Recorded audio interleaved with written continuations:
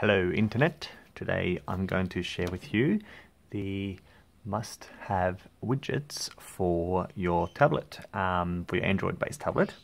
And here is my tablet. I'm going to now show you very quickly 3 widgets in particular that I think every tablet should have. It should pretty much just come standard with them, but yeah, need to sort of, download them, put them on, because they don't come with it.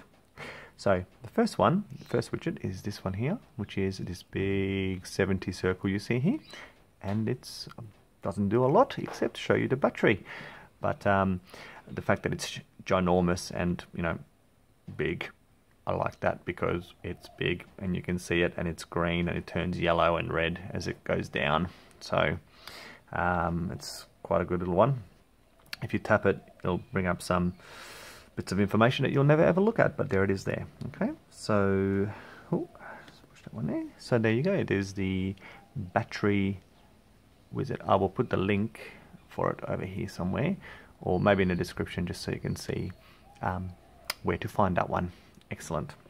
The next one is underneath it, and you'll see it's the little brightness widget, and it's also really handy.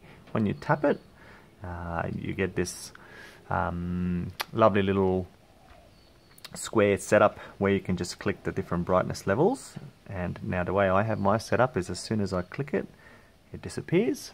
You can choose to unclick that little box there. You can manually adjust it as well if you like, it's up to you, but I really like how it's just easy to go, oh well, it's 50%, it's nice, or if it's getting late at night, easy on 0 or easy on 100, one touch and it's there. Okay, so that's the little brightness one. I'll put that one in there as well. The third one that I think is a compulsory one is this little one down here. There's a couple of different types. It's the on-off button for the screen. Now, I don't know about you, but I keep looking for the on the edge here, which one it is, because I might be pushing a volume button instead of the on-off button or whatever. So this here, just tap it, screen goes off. You can turn it on with that one, with the main home button, but yeah, just tap that and whoompa, it's off. It's pretty easy. Okay, so there's 3 widgets that you might want to try. So again, we've got the battery indicator, we've got the brightness settings, which is a one-touch easy one, and we've got the on-off on-screen button.